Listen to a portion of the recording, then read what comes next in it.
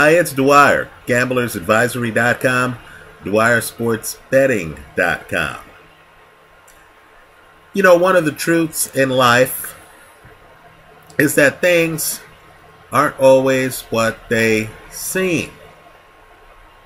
Now, perhaps you're one of these people who believes what you hear, who believes the image being presented of the world, right? You might think that in the United States, Social Security is safe and properly funded.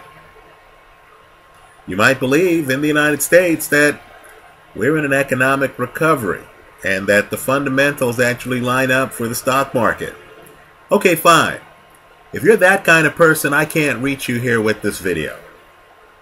This video is really intended for those of us who have a skeptical eye to what they hear, who openly question whether the mainstream narrative or the image being presented to us is even true. Let me offer my first exhibit to the contrary.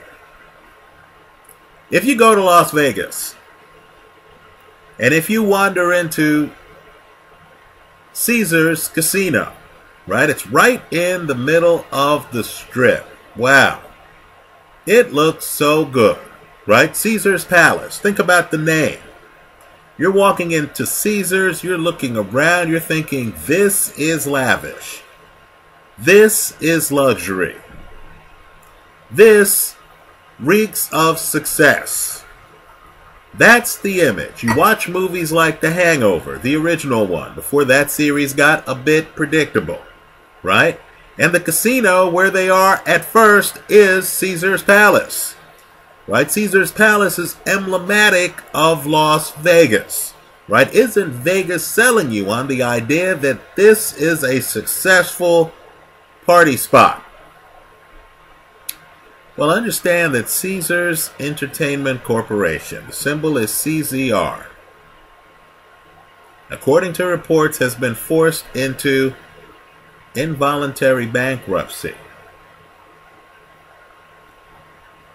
The next time you're in that casino, look around.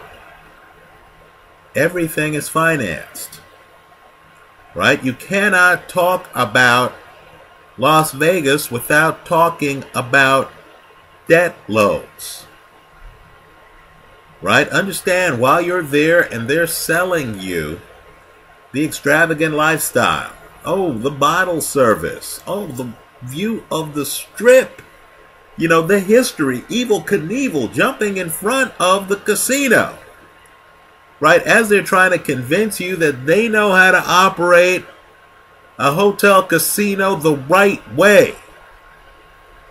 As they're trying to tell you that they have the answers to your questions before you ask them.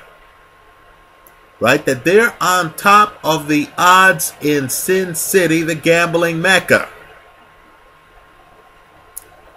Just understand that they don't have enough money right now to pay their creditors. Their debt has to be reorganized. Right? The gorgeous interior, the luxury, the easy laughs. They've had to borrow money to present that picture. Right? Let me offer another truth of life. Maybe the experts aren't experts. Maybe nobody is an expert,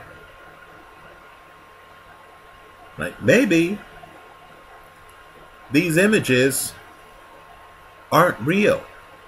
Hey, I love Vegas as much as the next guy, but don't be fooled by the bright lights. Some of the gamblers there who are losing money, they're no different than some of the guys gambling on the future of the casinos themselves. Right? Don't be overwhelmed or intimidated by Las Vegas, because in some locations they themselves don't know what the hell they're doing. One man's view, let me hear yours. leave your comments for me here in the comment section to this video. Let me point out too that if you follow Vegas stocks, you're going to notice that Caesars is not the only big-time casino company in Las Vegas with huge debt that it can barely manage, if it can manage it. Right? Other companies in Vegas have huge debts on the books. Huge. Right? If you follow the history of the city, an argument can be made that the city is built in large part on creditors taking haircuts. Let me hear from you. Leave your comments for me here online. Visit us at gamblersadvisory.com. This idea that the casinos know what's going on and the casino always wins not only might not be true, but might be demonstratively disproven by the casino's own inability to pay its own bills. Thanks for stopping by.